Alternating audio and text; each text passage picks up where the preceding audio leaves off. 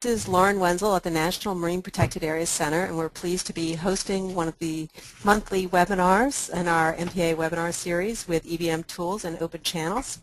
And today we have Steve Giddings from NOAA's National Marine Sanctuaries program, who's going to be talking about MPAs and Sentinel sites. So I will introduce him in just a second.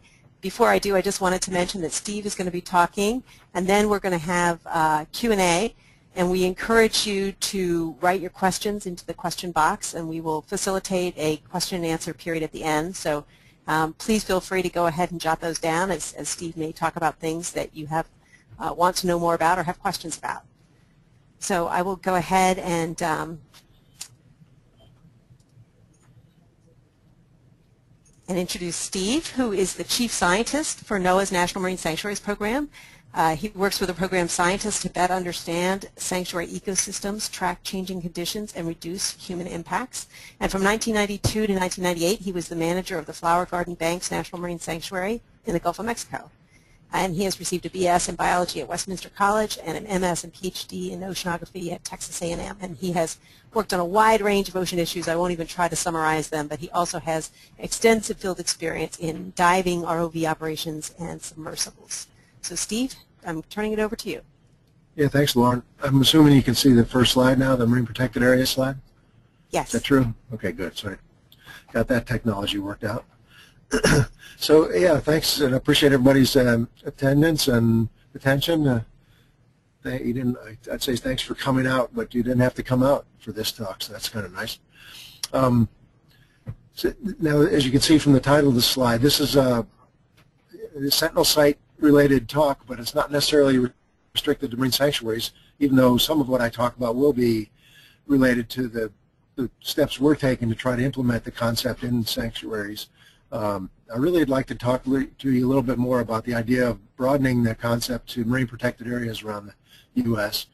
Because as many of you know, because you're familiar with this field, there's a lot of marine protected areas around the U.S. The inventory for the U.S. Marine Protected Area Network has 437 as of this morning. I noticed marine protected areas listed, and says we cover 4% of U.S. waters, not sanctuaries, but all kinds of marine protected areas. So significant number for sure, and you know, sanctuaries only represent 14 of that 437, I suppose. So the MPAs across the U.S. represent virtually every major ecoregion of the U.S. And if you look at that website as well, you can see one of the benefits they describe for the network is for it to provide new opportunities for regional and national cooperation.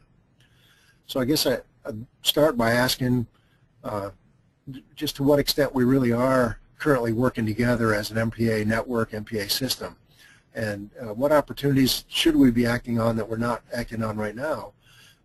And I'm here basically to make the case that one of these that I think exists as Sentinel sites ties them all together in a sort of natural and unforced way. So, and also it would make the network more relevant at the national stage, and it also works as well for each individual, you know, each single one at the local level.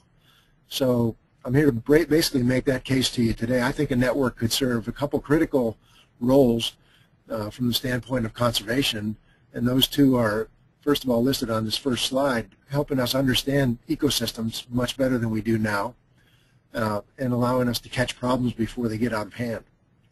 So ecosystem integrity and early warning, getting a better handle on that. That's what we consider Sentinel sites to be all about in the Marine Sanctuary Program, and could apply pretty much anywhere. So virtually all MPAs, as you all know, require monitoring of some sort, looking at resource qualities, you know, mostly for the general purpose of protecting ecosystems, but also there are other reasons to monitor, you know, for restoration and so forth. But they all have some sort of monitoring programs in place, and a lot of MPAs also allow public visitation, or even encourage it, and encourage multiple use and extraction in some cases, sanctuaries included. So therefore, there's this balance that has to be struck between these two requirements of access and use and protection. So for many of these MPAs, also, you know, there's a strong need for for tracking ecosystem condition and tracking ecosystem integrity, trying to protect that. And this is the sort of characteristic that allows ecosystems to host the communities of organisms that it does and adapt to changing conditions in ways that are consistent with the natural evolution of the place. That's what ecosystem integrity really is. So effective management of the places requires this constant tracking of condition and early detection of changes that are occurring, giving us some kind of chance to respond and adapt to those changes and maybe take care of them before they cause cascading effects. So this presentation really describes this Sentinel monitoring program that we're talking about in Sanctuaries, but one that could be applied within any MPA. And for us in Sanctuaries, the priority is to organize the content that we have, the current monitoring content and efforts that we have going on in the Sanctuary program in a way, but also to build future capacity to better track ecosystem integrity and provide these early warning indicators. And I believe that combining forces with other MPAs on the national scale would create this rising tide that would help us all do better. So why focus on MPAs as Sentinel sites? Several reasons. You can see here that they're already known to be special places that people care about. We already have investments of people, and we have built facilities and have other assets to support monitoring, research, education, and other things. And they're places where the public is really watching to see how we're doing on our nation's conservation front and efforts to protect nature. These are some of the messages we've been talking about in Sanctuaries, the ways we'd like to see people think of our Sentinel site program. The first is we believe Sentinel sites should be intensely studied and monitored areas within marine sanctuaries. In addition, they should inform management by increasing understanding of ecosystems and providing early warning of ecosystem change.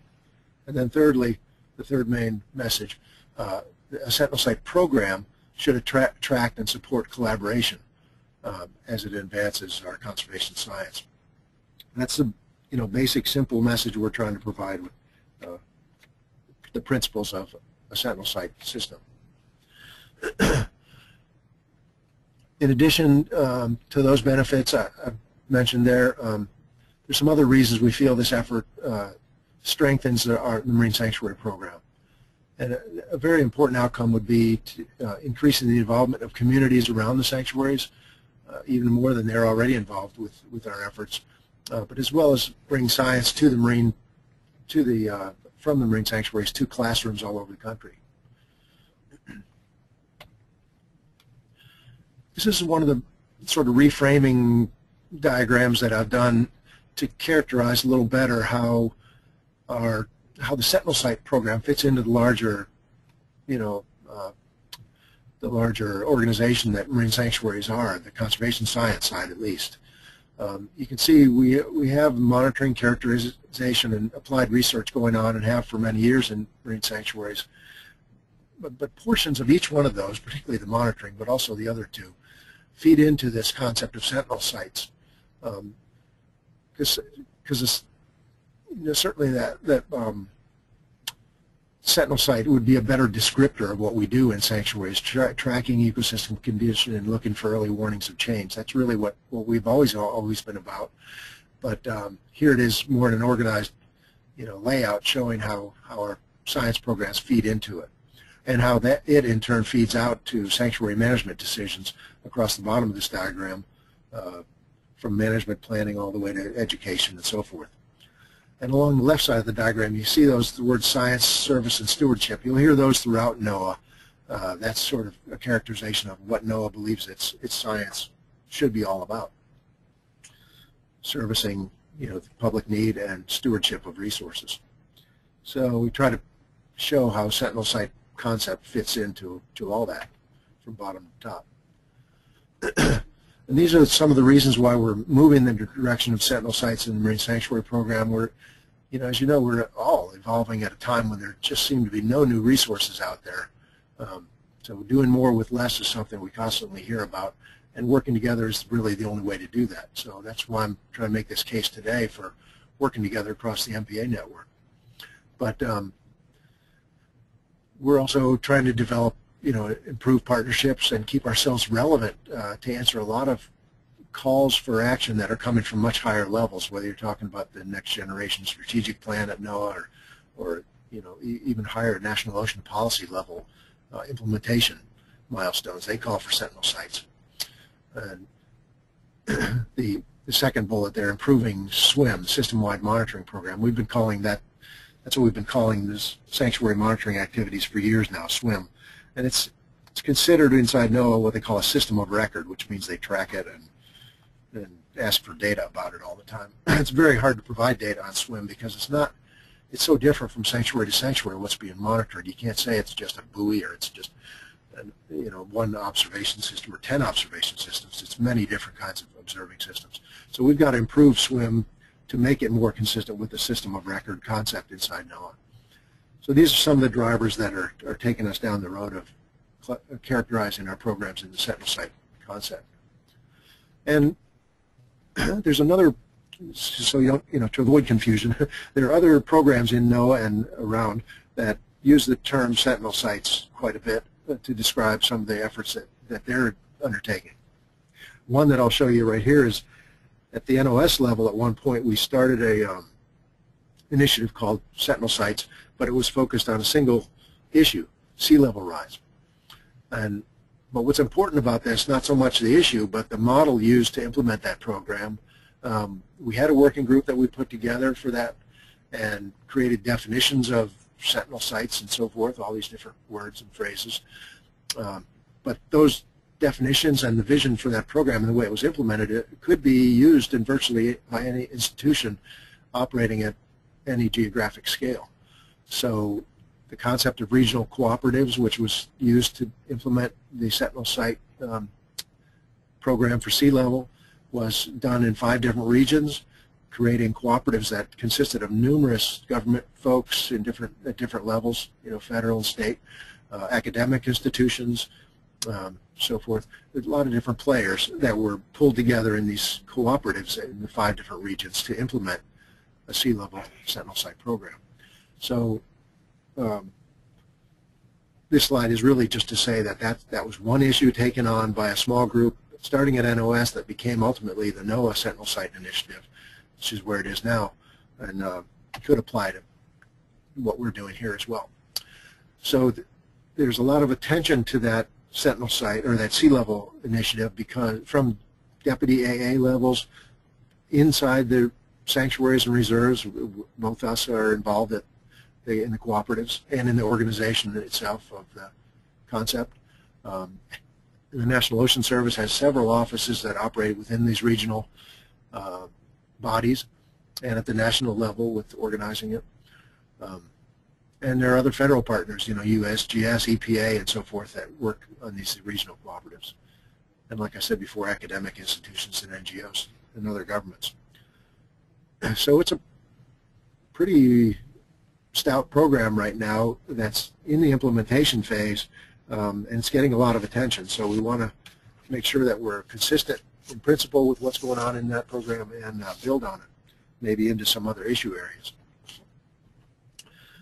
So, consider that concept, the NOAA Sentinel site framework that was developed for the sea level change program, to be an umbrella type concept under which we all can reside with our own monitoring and Sentinel site requirements in that larger context. But to do that, and we had a meeting on this not too long ago, trying to make clear and consistent messaging across the different Sentinel site approaches that are undertaken under this umbrella. You got to be a little careful there because it's not like you're in, you're out, just because you have different concepts of the way you need to implement your monitoring. It's totally legitimate that we have different approaches, and that was one of the messages we're trying to give to upper levels of leadership, was that you can't be consistent across the board necessarily in every way. But you can share messaging, share terminology, and integrate efforts to the extent that it makes sense across NOAA programs. And I think that's particularly easy for us as Marine Protected Area folks because a lot of us, we have to deal with the same issues. We also discussed as a group the idea of issue-based growth, moving from sea level change to some other issues. Ocean acidification, the most obvious one. Could we create Sentinel sites to address that issue as well across the U.S. waters?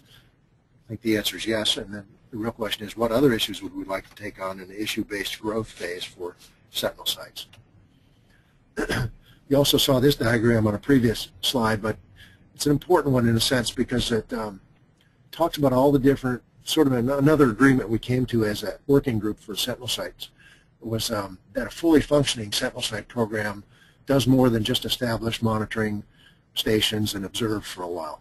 But the foundational principles of one of NOAA, as I mentioned before, is to connect science and service and stewardship.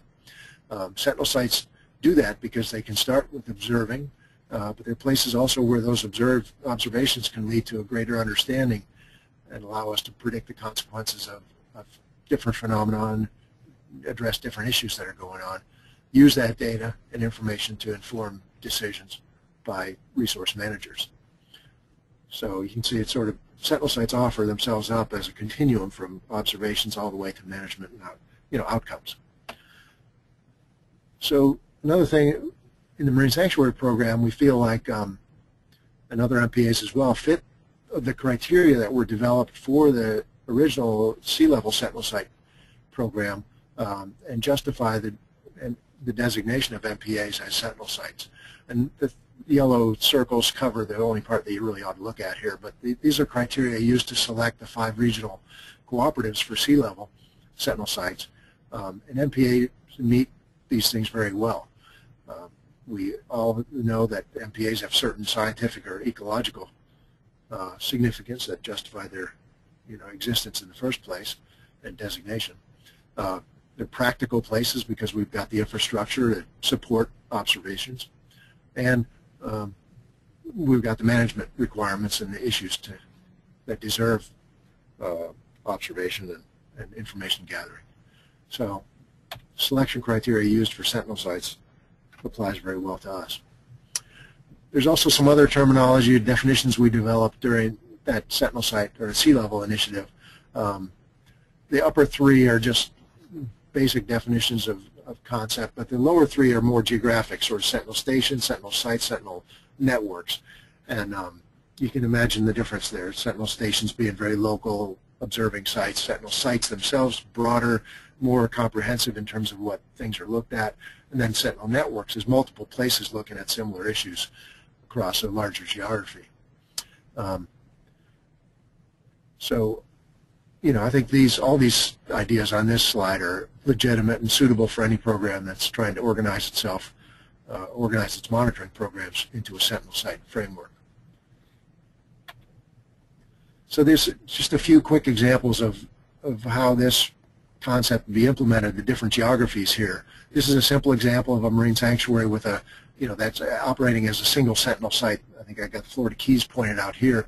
But it shows that various observing systems of data collected down there in that geography from a number of different stations or station types could be applied to assess and track certain indicators of community condition and the human activities that affect them. This is a few of the issues that they're addressing down in the Florida Keys that are priorities for them: benthic diversity, food web structure, visitor impacts, and so forth. Those would vary from place to place, but you've got to design your monitoring first and foremost around those issues you care about. And some of those might apply at a larger scale, but first and foremost, you got to address those concerns. Thinking in terms of a Sentinel network across multiple marine sanctuaries, lionfish issue is an easy one.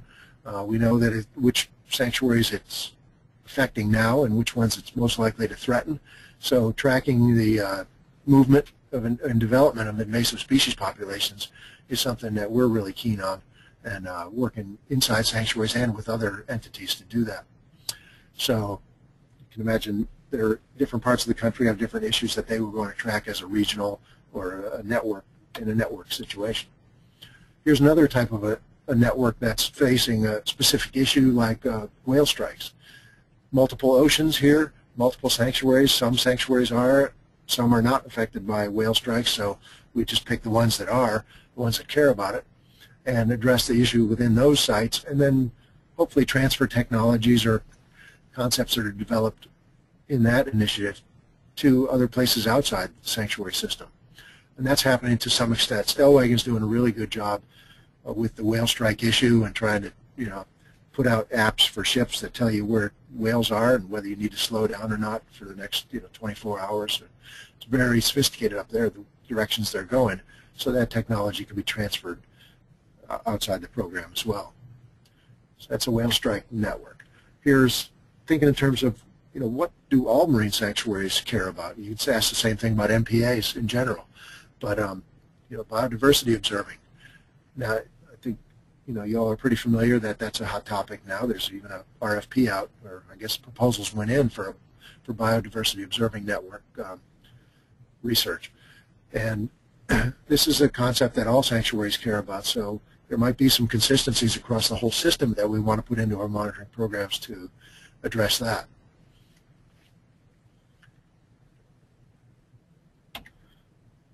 And then another slightly different look at it. Imagine the Gulf of Mexico as a region and where you might want to address a couple different issues across the relevant geography for those issues. Here are two: sea level change and ocean acidification. Start with sea level change here in red. There are obviously clearly a number of different places you need to be tracking sea level to watch it change and look at impacts on coastal environments across the whole region. Some of those, I have some of the marine estuarine research reserves that exist in that region listed, but there are also places outside those reserves that would be relevant places, Galveston Bay and so forth, Tampa Bay, that might not be NERS, but NERS would be part of a larger system in that geography to look at sea level change. Same goes with acidification. Some marine sanctuaries like Florida Keys and Flower Gardens Gray's Reef as well are affected by sea level change, by acidification. But there are a number of other places we'd want to be looking at that phenomenon as well to track its impacts and get a better perspective on the regional changes that are going on beyond just the marine sanctuaries. So this is answers the question, how do MPAs fit into larger networks of Sentinel sites? And just to give you one quick example, there's going back to the sea level change concept first. The Gulf of the Farallones is one of our sanctuaries that's been pretty heavily involved with working with the public on adapting to sea level change. And it demonstrates that entire spectrum of science to stewardship as it relates to that issue. This particular site's been active and became part of the Sentinel site, the sea level cooperative for the Bay Area. I think that's what they called it, the Bay Area Sea Level Cooperative, as part of that Sentinel site network out there. And they're still heavily involved with that particular activity. So you can Google ARCOS, Our Future, if you want to know more about that. But that's where we're taking science, working with other agencies, USGS included, for modeling sea level change, and then talking with community members during meetings and workshops to ask those questions about what things need to change in terms of future planning to address or to prepare for changes that are imminent in the next few decades. Now, we went at a workshop recently to talk about some of the priority issues that we saw in the sanctuaries that we think ought to be initially worked on in a Sentinel site context. So these are the ones that we've talked about that seem to rise to the top. Some of them I've already mentioned: invasive species and biodiversity, acidification, climate change, but you can see there are a few others. Noise is one of those emerging issues that we need to address and track and decide whether what we want to say about it.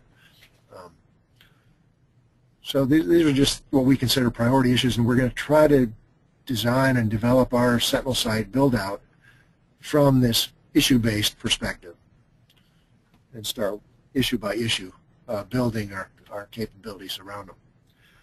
To do that implementation, I think initially we're going to focus on repackaging and marketing more than we are any kinds of new investment.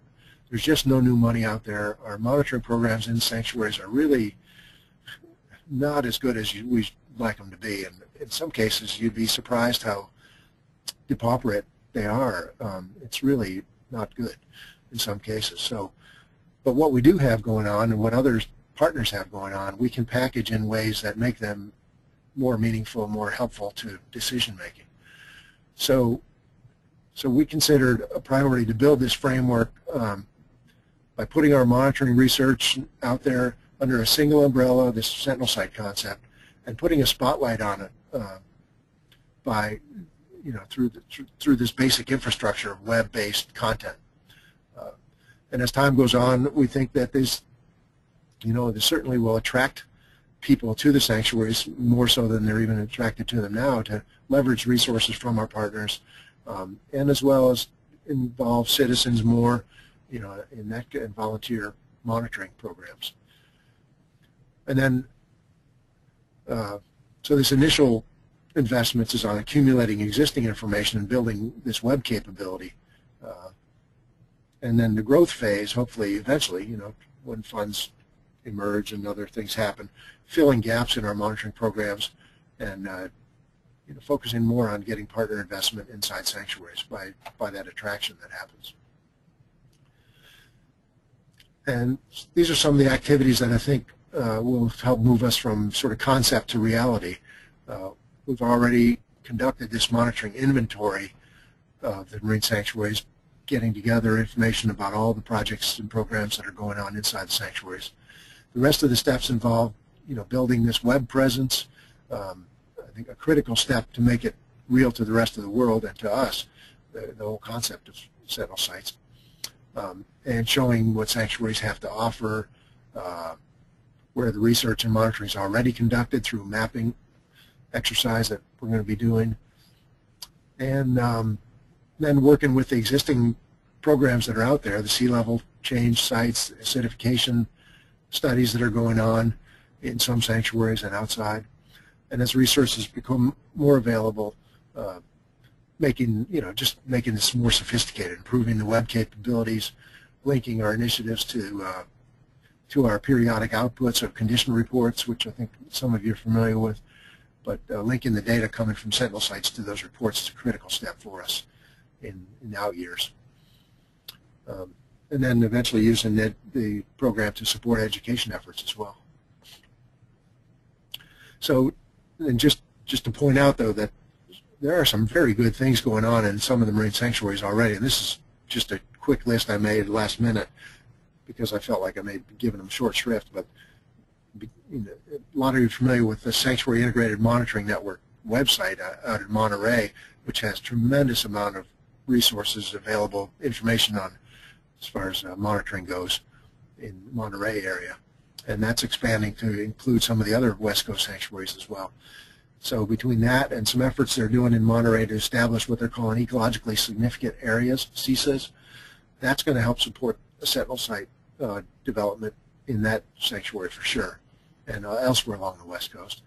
There's other West Coast efforts like Beach Watch and Limpets that are mostly coastal monitoring efforts, but they're very good, and we got to package those as well, being always recognizing the value that they have standing alone as well, because some of these have websites for them already. I mentioned Stellwagen has this pretty sophisticated whale alert system that they've already got up. The Flower Gardens long-term monitoring study has been going on for quite a long time now, and among all the sanctuaries, it's probably the most comprehensive and consistent program that's happened. But a lot of people don't know about it because it's just not packaged well right now in terms of getting that information back out. So I think Sentinel sites will help along those lines. Gray's Reef has a research area that's got data coming in from it, but again, it's got to be packaged the right way.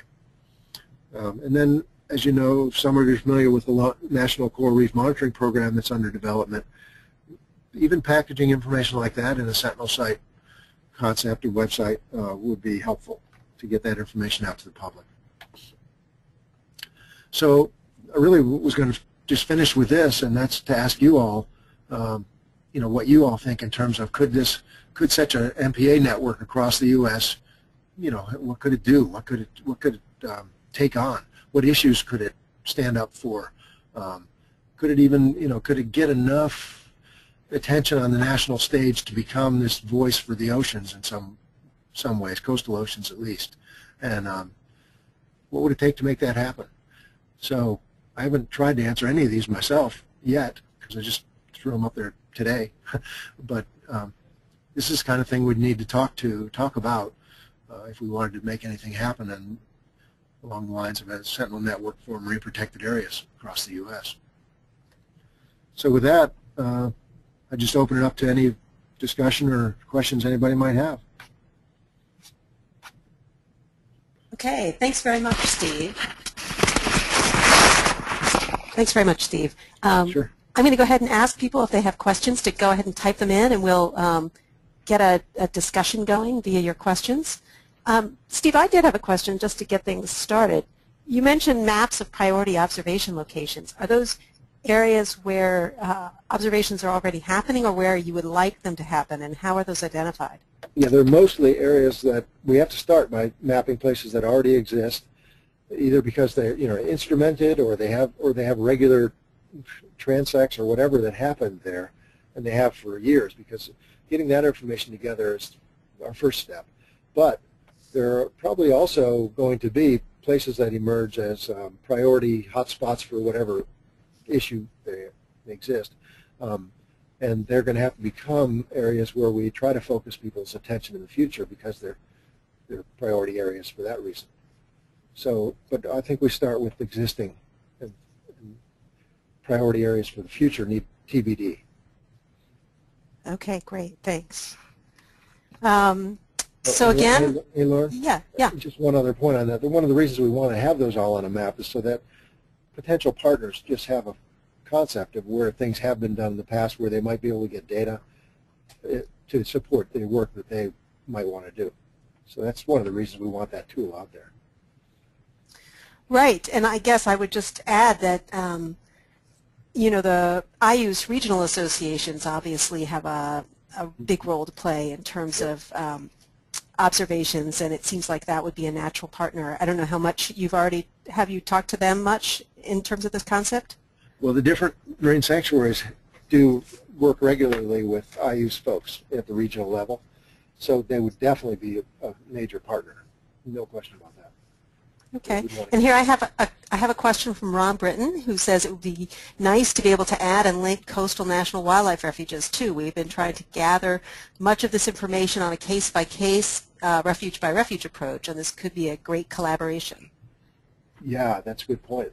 To me, that's one of those groups that fit right in with the MPA concept. So, yeah. So a question I have, just following up on Ron's question, is have you had any of those initial conversations with the other MPA agencies about, do you monitor similar parameters, or how could the data be sort of maybe put in the same place, those kinds of questions? No, I haven't at a programmatic level had those discussions. I'm sure some of the individual marine sanctuaries have talked with local partners, the estuarine reserves and others, national seashores and beyond, to sort of collaborate on various things, but nothing formal has happened at a larger scale, the scale that I'm working at. Okay. Yeah, so the individual sanctuaries that have probably had those discussions have worked, I'm sure they do it because they have their own issues that they're trying to address and their own monitoring programs they're trying to develop, and they're just trying to be as efficient as they can by working with the partners in the area.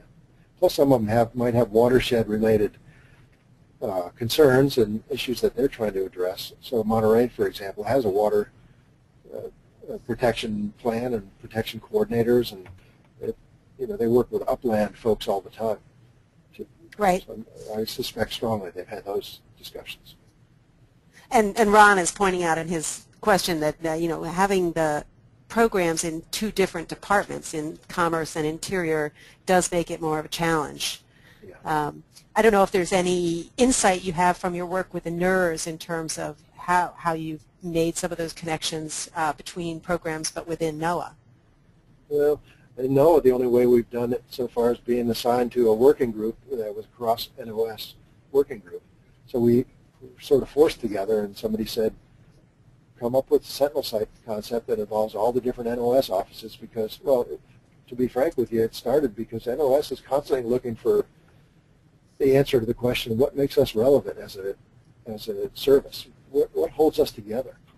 NOS has a bunch of different disparate sort of approaches to their jobs, and very seldom do they come together for any significant purpose. But Sentinel sites was one of those things that leadership thought would help bring us together, and in fact it has on sea level. But one of the reasons we focused on sea level is because there's a significant amount of expertise across NOS in sea level, and management needs that need to take it into account. So we're looking now for the future. What other issues can NOS take on that it's strong in and that it has a need for? So, but it was a little bit of a forced family that happened with the development of the Sentinel Site program as it is now. But if you look at a particular issue and pull the partners together for that issue, if everybody really cares about it, they'll work together and coordinate their activities. So I think we could, I think that's why we focused on issues, because people care about certain issues. Let's take on the important things. Lionfish is a big one right now. Maybe it doesn't rise to Sentinel Site organizational stuff, but we're actually talking with XPRIZE and other agencies about coming up with solutions to the lionfish problem in the Southeast. But as long as you find an issue people care about, I think those partnerships will naturally happen. Okay, well, we have a couple of other questions. The first is from Diana Crespo asking if all 14 sanctuaries are Sentinel sites.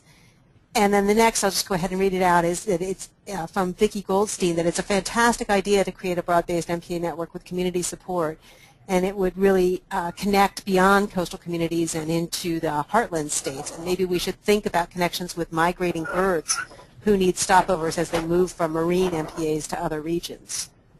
Yeah, well, that's definitely, I agree with Vicki on that one. She's from Colorado, so she's got definitely the interest in talking about the heartland and how it affects the coast and how the coast affects the heartland. So Vicki's been a really strong advocate of that idea.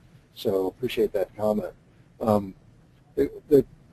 Remind me, Lauren, right the comment right before it that Diane. Yeah, it was about whether all 14 sanctuaries are Sentinel sites. Oh yeah, that's a tricky road. We're saying yes, but it's almost an answer that doesn't matter. We're characterizing sanctuaries as Sentinel sites because they fit the concept of what we're trying to accomplish. That's understanding ecosystem integrity and tracking and providing for early warning capabilities. We know all sanctuaries need that, both those things, and so we're saying that under that principle, yes, sanctuaries are Sentinel sites. We had talked about, are there places within sanctuaries that ought to be called Sentinel sites, or because some geographies on sanctuaries, as you know, are huge. Is the whole thing one Sentinel site, or what? Well, that's always been a hard one to negotiate. The way I'm seeing it now, there are going to be stations within sanctuaries like there are now that we can call Sentinel stations that support the needs of the larger Sentinel site, which is basically the marine sanctuary requirements for ecosystems and early warning. And that those could fit into larger networks of Sentinel sites that include sanctuaries among other types of places. So it's all a matter of phrasing there, but for now we're saying sanctuaries are Sentinel sites. Okay. Some people go, what's that really mean? And they always will, but I can't worry about that too much. And you gave some interesting examples of how a network could be built out around some issues like lionfish. Would you say that lionfish network is something that exists, or is an idea for the future, or some of the other networks that you suggested? Yeah, it doesn't exist. The only thing that exists, I guess you'd say, is the sea level change cooperatives, which are 5 different places where they're operating as in a way that a Sentinel site network would. But lionfish right now, of course, a lot of people are looking at it, and we all have these regional plans that are being developed for lionfish and little booklets and on and on. But nobody's really monitoring and tracking lionfish in a way that I would say is consistent with the principles that I laid out. But it doesn't take too much effort to go to USGS website or the Reef website and look at a nice set of outputs that track lionfish change over time. So they've done a good job at tracking them throughout this region, even though it wasn't ever set up as a Sentinel site per se. So that's one that's a little bit of low-hanging fruit. We could work closely with the lionfish experts in the region to put that kind of a thing together. Right. Well, I know that certainly that's a big issue across all MPAs in the region. For sure. All right. I'm going to just ask our participants on the line if anyone else has any questions that they would like to put to Steve. Well, please go ahead and type them in if you do.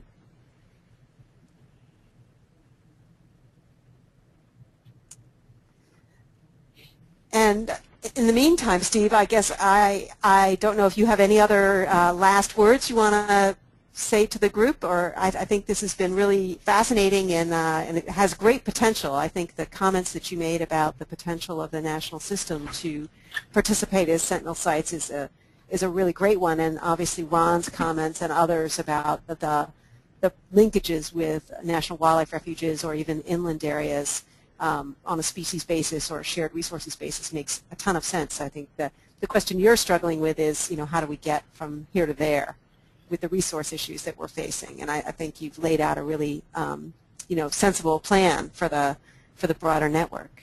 Yeah, there's the resource issue, but there's also the communication issue, because to me this has always been limited by lack of communication between different entities. And even at the sanctuary level, back when I was working in the field, there's a lot of opportunities that were probably missed just because we failed to communicate between the sanctuary program and some other program that was relevant at the time or should have been relevant to some issue. So it all starts with communication, which really doesn't cost very much. So it's not always a resource issue, and that's why we're proposing to start with this sort of basic web capability to make it real in people's eyes so they can at least click somewhere and find out how we're thinking and what issues we're talking about. Well, and along those lines, we do have one more question from Nancy Wright, who asks, how do you envision how you're going to move from concept to implementation? Yeah. Well, the short answer is we're going to start with the website, and that get some basic framework stuff down on paper, down on on the web, obviously, so that we can start building from there and tackling it a few issues at a time. And we'll be working with the sanctuaries out in the field to do that. We're putting together now an AOP, a work plan for Sentinel sites for FY14, and we're going to start with that. Start simple. Okay, and then I do have one more question from Matthew Vandersandy, who asks that you mentioned a lack of consistent variables that are measured or monitored across the sanctuaries, and is there a push to create a minimum standard of monitoring variables? Yeah, that's a really good question. We've scratched our heads so many years over that very thing. There's no push to do it right now, but we have written a couple little pieces that said if somebody forced us and if the resources were available, these are the few things that we think all marine sanctuaries should measure. And some of that's been in response to, well, back when Nancy Foster originally said there ought to be a system-wide monitoring program in sanctuaries. What would that mean to you? Well, that's what she was thinking. Maybe there are some certain things that should be measured across the system. It had never worked out because it didn't make sense at the time. We didn't have the resources to do it either. And then it came up again when we started testing the gliders, the wave gliders. Well, what would be really cool to attach to wave gliders to measure constantly inside sanctuaries aspects of water quality? And you can imagine what some of those 6 or 8 variables might be. But again, there was never any resources to actually make that happen. So we don't have gliders and we don't have consistent measurements from site to site now, even though we all know that it would be a nice thing to do. We just haven't had the luxury of doing it yet. But it's not being pushed right now, not just because it's not a priority or not because resources aren't there, but because we've got a lot of other ducks to get in a row first, like organizing what monitoring there is going on in sanctuaries, which is mostly focused around these high priority problems that each of the sanctuaries faces, and their monitoring programs are built mostly around those.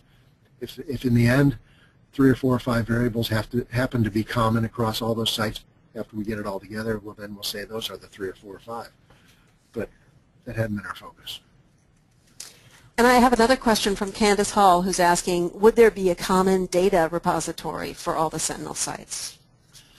That's in the out years, because at first we're saying this isn't really about data, decimal point by decimal point. We're talking about getting information together on what the monitoring programs are and basic outputs on what they're finding, trends over time and so forth, as opposed to making the data itself easily accessible.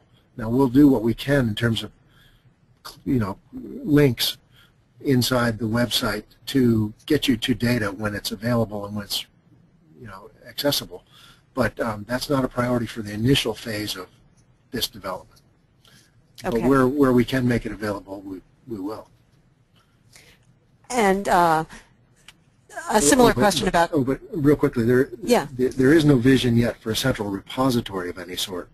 If any of you know marine sanctuary monitoring, you'll know that a lot of the data is collected by other entities and it's deposited or archived or whatever under guidelines that aren't really dictated by the sanctuary itself. It's those other programs, whether they're academic or other government or whatever. So that's why we're thinking more in terms of links to data than links to data within a central repository that we have control over. Okay. At least not now.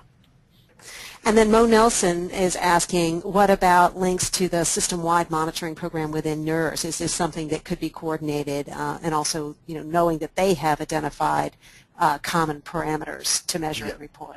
Yeah, the evolution of that was very different than the evolution of system-wide monitoring in sanctuaries, and that's why they have these nice, consistent approaches that involve certain estuarine water quality and now biological parameters. But there's no question we want to link with the swamp program in the NERS. But we don't want to.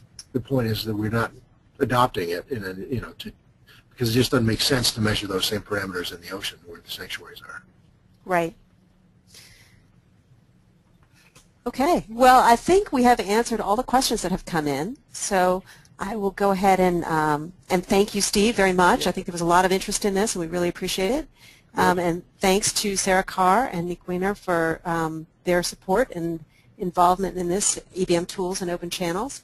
And I would just also mention that we are planning on having this MPA webinar series continue.